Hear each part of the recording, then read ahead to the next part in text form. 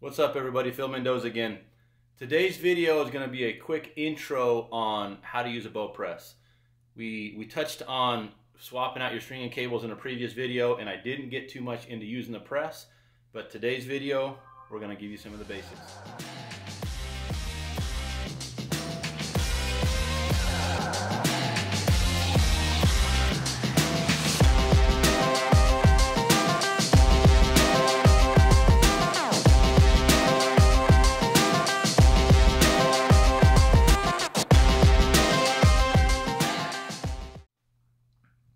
All right, welcome back everybody.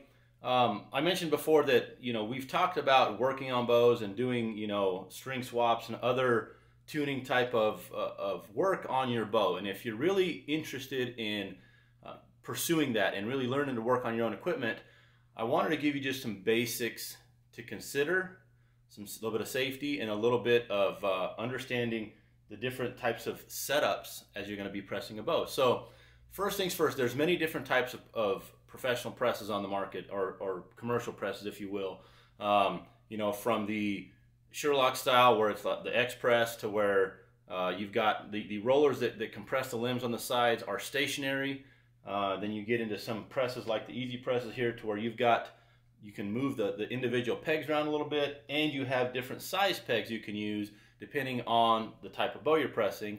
We've got another press here, the Specialty Press, and similar to the X Press, those presses take a little bit longer to set up, but they usually have a couple more safety features in there, which is nice, but they're a lot more expensive as well. So what I'm going to do in this video is give you a couple things to consider when you're going to either look at buying a press or look to start using a press. And it's something that I always recommend that you get someone to maybe look over your shoulder or help you the first few times you're doing this, because even us that we've worked on bows for years, every once in a while there's a little bit of an oversight, or you just get a little bit working too fast. So having somebody over your shoulder the first few times using a press can be very important. So essentially what a press is going to do is, if you can simulate, if you can think about when you're drawing your bow back and you're starting to rotate those cams, those limbs are starting to take tension, you're basically compressing those limbs slightly. And in a press, it's just holding those limbs, so that way it frees up the cams, frees up the string and cables a little bit, and you can actually get in there and take them off work. So that press, it starts to compress the limbs, simulating if it's drawing the bow back, to free up the movement on the cams, so that the limbs are still under tension. So you got to be very careful about that. So in my bow, it's pretty standard. When you look at where you're going to be pressing, any attachment point on any press is going to be coming and either cupping the outside of the limb, or like an X Press, you're going to actually be pressing against the top third of your limb. Okay, you don't want to get it to the top of the limb. You want to still be below the axle, but you want to be pressing in that top third of that limb, and that's going to simulate that drawing back, the drawing back of the bow. A couple things to consider when you're setting up. I'm going to move this bow. I'm going to use it here in a second. Give me one sec. Move this camera down a little bit so you guys can see that. So when you start looking at pressing bows, and you get the one end of the bow to the arm attachments, for example, like on this one on a Last Chance press, you want to make sure that the limb goes all the way up to where it curves in. Okay, and you want to make sure that the little arms here are not compressing the cam. And I'll try to do a little tight on that to show you what I'm talking about, because you do not want these limbs to compress any portion of the cam or the spacers or anything. You just want it to grab the edge of the limb.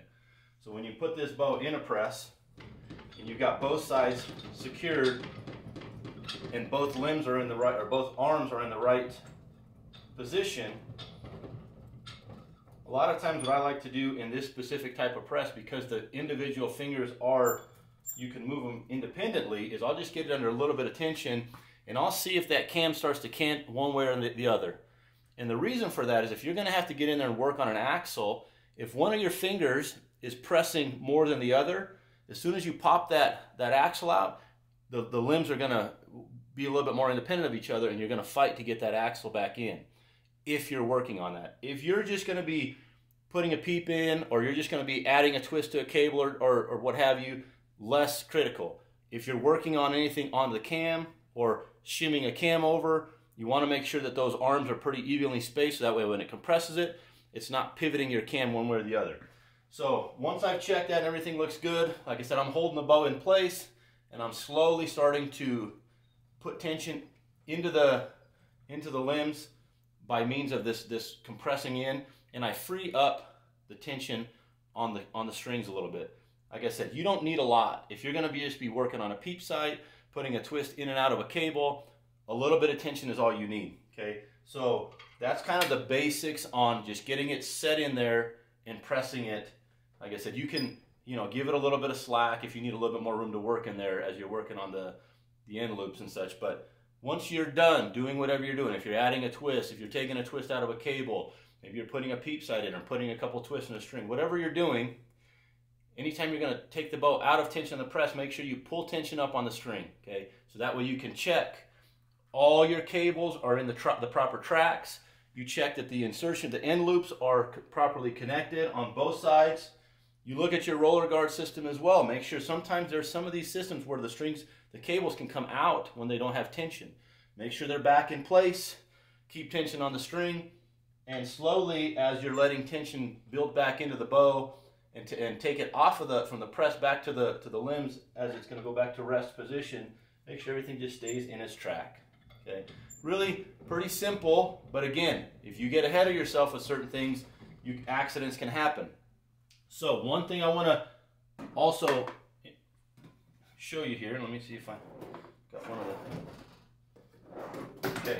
Certain bows require, in this type of press, a different finger attachment. And the reason for that is, some bows, like this one here, this is a prime, limb stop bow, you've got stops that are very close to that, where that finger position is going to be. So if I was to place this in here, this finger could potentially damage that post, okay? You can see if you can see that post right there. So if I put they have a smaller, shorter finger, and essentially what it's going to do is going to sit about right there, okay? As you're putting tension into this system, it's going to allow that cam to work freely, to free up, and you're not going to damage the post. So make sure when you're getting ready to press a bow, you identify that the press you have is adjustable for the limb configuration and the cam configuration of the bow you're working on, okay? I'm going to show you one other thing on the other press in case you have a different style of press, that as far as kind of a couple do's and don'ts on those, because the positive of these kind of presses is they're quicker to work, right? You get the arms attached and you're rolling the crank and you're getting it compressed. So for swapping out peeps, adding a twist in and out of a bowstring or cable, this is really quick to work on. In my opinion, sorry about that. It's early, but I guess it's not early enough for people to be calling me. So anyway, if you're going to have one bow press and you can invest in a little bit higher dollar press, the X Press or the specialty presses, in my opinion, are more versatile and a little bit safer. And if you're only going to be working on your own equipment, moving the settings back and forth are less of an issue. Here in the pro shop, if we're multiple bows going in and out of presses, sometimes speed and time is a critical factor. Other times when we're working on specific bows, we'll only put them in those other presses because of a safety reason. And the reason I'm going to show you is some bows, if they have a beyond parallel cam, right, the design gets to where the limb really starts to curve in at the top. And if you put it here under these certain pegs, as you start to compress it and those limbs start to curl in more, you start to lose where the finger grabs on the edge, and it'll want to shoot the bow out of the bottom of the press. And bad things can happen at that point. So there are some attachments that Specialty has. It has a secondary attachment. You can go to one of these. You're paying more money for those bracket arms, but it's an option. The other option that we have both options here in the shop, but again, if you're looking at getting your own press set up for your own basement or garage pro shop, the X Press and the Specialty Press have some just built-in features that keep those things from happening, and they're a little bit safer. That's just, I'll leave it at that. Like I said, trying to keep this video basic as it is learning to use a bow press. So these are great. You can use this as a home press. Depending on your bows, you may have to consider that second part that that could basically it captures, contacts the limb in a lower position as well to keep it from wanting to come out of the press. Anyway, I'm going to clip over here in a sec to the X Press, and I'm just going to show you one more thing if you go to that type of press to be aware of. And other than that, like I said, just keeping it basic with understanding functionality of a bow press and how it works and what you can do and you know, things as you start working on your own bows. So let's go ahead and clip over to the other press. This show is brought to you by ArcheryAuctionPros.com. If you're in the market for a new bow but don't want to spend that steep price tag that some of these new bows are demanding, consider a used bow, gently used bow, with an evaluation certificate. Every bow sold on ArcheryAuctionPros.com is evaluated by No Limits Archery and is going to give you a true representation of the condition of the bow you're looking at. So head on over. We've got bows that go up every week for auction. Once again, ArcheryAuctionPros.com. All right, so real quick here, a couple things I wanted to point out with this type of press is, you know, and this is bow's not ready to press. It's just sitting here. So you have features that you can attach to basically compress the bow in with the pad so it's not going to move up and down when you're working on it. These rollers are nice because you can move them out in and out to adjust for the spacing of your limbs. The thing I want to tell you is as you start to compress these type of bows, this portion of the press is going to come up or down, okay? So when you're doing that, these wheels are also going to slightly move up or down. If you put the attachment where this wheel starts to attach on your limb, if you put it too high and you start to overpress this bow, that gets to be where it can be really dangerous to where you can, it could come off of the limb, okay? So be aware of that. Just making sure you're kind of, like I said, if you break this limb into thirds, you know, you're really attaching it kind of in that portion of the upper third, but not too close to the axle. Other than that, like I said, just be careful when you're working on anything bows with bow presses. They're a huge asset as far as being able to get things done. And again, as I mentioned before, as you start to understand, hey, you know, I'm tuning on my bow and I'm getting this tear and I don't want to move my rest anymore, but I have the ability to shim my cams. Okay, put in a bow press, shim the cams over, make that adjustment, and see if you can maintain best, you know, clearance from your arrow rest standpoint without having to move that and move it on a yoke or on a shim and a cam. And that's what the biggest, I would say, differentiator from pro shops working on bows to people that tune at home and don't have a press is most people when they're tuning, they're depending on moving a rest in or out for center shot or up or down.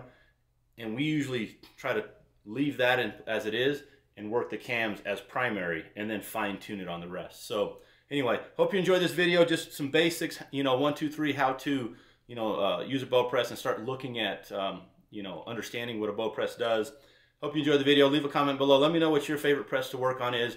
I'm going to try to get into some portable presses. There's not a ton on the market. I have an old one and I see some new ones on the market. So I'm actually going to get into, I'm going to pick a couple of those up so we can really dive into them and see what they look like as far as having a portable press option for in the field, or maybe that's just your home press that you're going to use. So hope you enjoyed. If you're enjoying the content, hit that like, subscribe button.